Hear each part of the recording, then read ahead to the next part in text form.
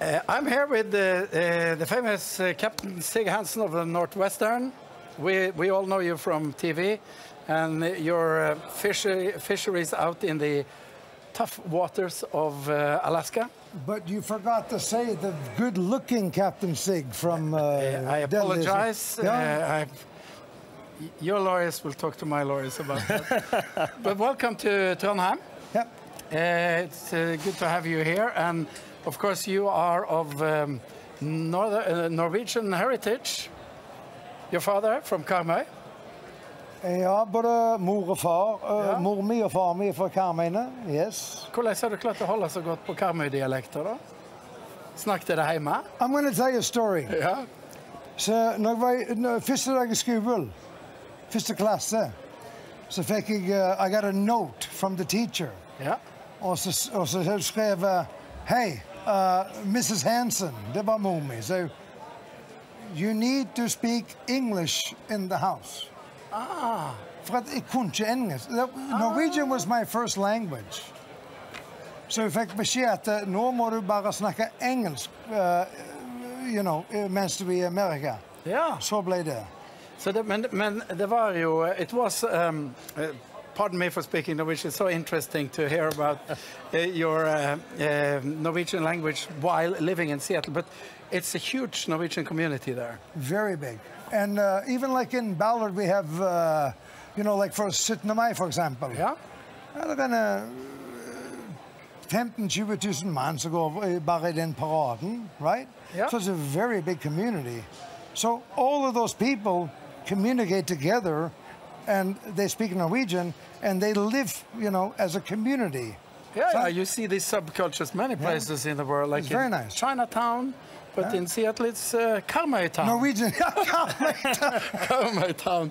But so you had really, coming from a Norwegian fisheries family for generations, there was Yeah. no choice for you in picking your occupation. Well, my grandmother, who mor på Sandane, så de bodde på Sandane, sant?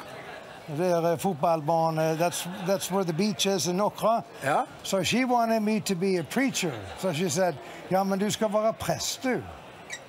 That was her dream for me. Because you were so persuasive. I'm such a nice person. And I said, I don't want to be a preacher. I want to be a fisherman. Yeah. And so I promised her, I said, well, maybe someday I'll be a preacher, you know.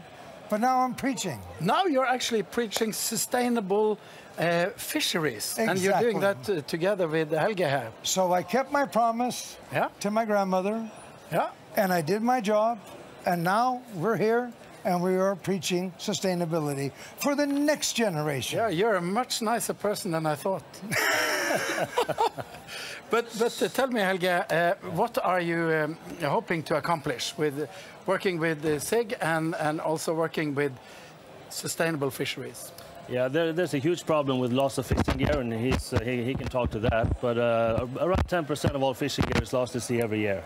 And of course, this is a huge problem in terms of ghost fishing, in terms of plastic pollution and everything. So we've developed a backup buoy. So when you lose your gear, then after a set amount of days, you can program with an app, a backup buoy floats to the surface, and you can now retrieve your lost fishing gear. So this kind of breaks that cycle of perpetual... That's the genius. It's the only company on planet Earth that has this technology, #1.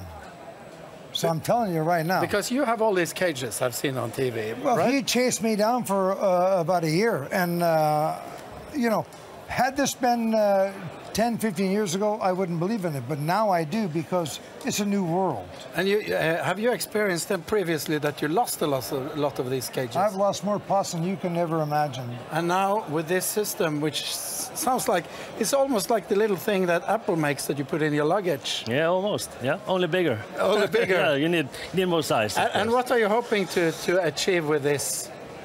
Well, it's to reduce the amount of pollution, and of course for the fishermen too, the cost, the replacement cost to buy new gear all the time. So we are. So it's a win-win. It's a win-win for everybody. For me, if I buy one crab pot today, you know, back in the day in the 80s, I would pay $300-400. Today, I'm paying $1,600, $1,800, almost $2,000. For one pot? Det 20 000 kroner for et hena. Ja, det 20 000. Ja, men tänk på det. Yeah, do the math. Ja. Sant? So And this technology is unique. It does cost money, but the money you save when you lose all these pots, it comes back to you. Yeah. And it does help the environment, so that's the whole idea. It's a great idea, and you're hoping that you'll meet some interesting fishermen here and persuade them to take better care of their gear in this manner. Exactly. And we have a discussion tonight on a stage somewhere, discussing our solution with SINTEF and with actually Minister of Fisheries from Canada joining on video link. Yeah, and so it's a good thing you came. Are you going through Karmøy on the way back to get the Kanutapulsa med Robelerace? I wish you a wonderful stay in Trondheim, and I'm really impressed by the technology, and Sig was much nicer guy than I thought. Yeah, pretty good. Good luck.